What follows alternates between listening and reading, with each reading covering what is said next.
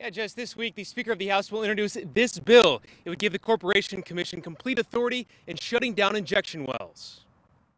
As Oklahoma continues to shake, state leaders of the Capitol are proposing ways to help the agencies who are monitoring it. This clarifies that there is no loophole. House Majority Leader Jeff Hickman will introduce a bill to the House Rules Committee on Wednesday that would clarify the Corporation Commission has complete power in closing injection wells in emergencies. If they believe that there's a saltwater disposal well or wells that are leading to induced seismicity, they need to have the complete authority without question, without so much as even having a hearing. The proposed bill is coming at a time as the Corporation Commission is planning more restrictions. Tomorrow, the commission will introduce a new plan to close more injection wells in the western part of the state. Well, this will be the largest plan of its kind that we've ever put in place. Spokesman Matt Skinner says he can't release the full details, but says at least 200 Arbuckle disposal wells will be impacted.